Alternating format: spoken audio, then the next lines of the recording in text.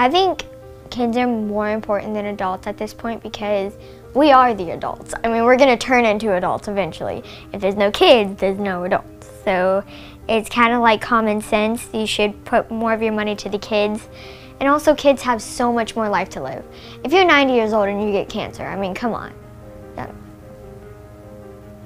Like, if you're 2 years old and you get cancer, you have a whole life ahead of you.